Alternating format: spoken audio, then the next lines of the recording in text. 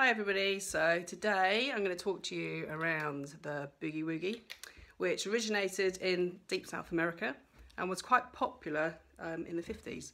My favourite composer and player for that type of music is Winifred Atwell, so I'm just going to pop you in there.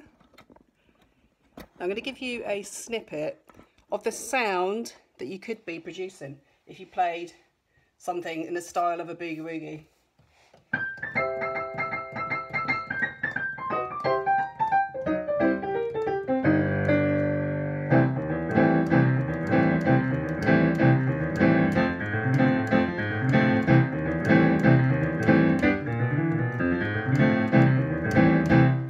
So it's not perfect, it's not 100%, but it's kind of in the style of doing it. So all it involves in the left hand, obviously greater movement in the left hand, chords in the right hand. So with your left hand, you're doing octave Cs. You're going to C minor, which is E flat, dropping down onto an E, a G, and an A, which is a sixth within the C scale. So C, C, E flat, E, G, A, E flat, E, C.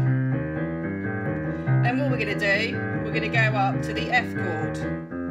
Exactly the same.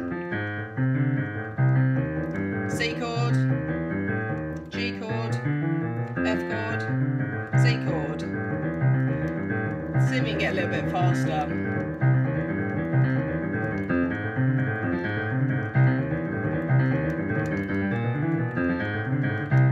What you could do is change it a little bit. So you could go like this. A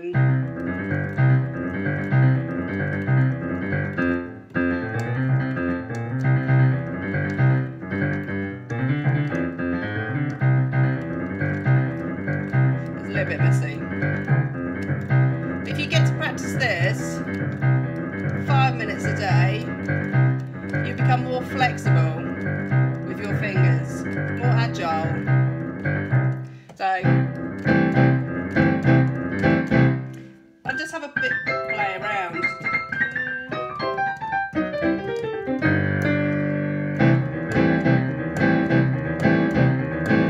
Go down, up.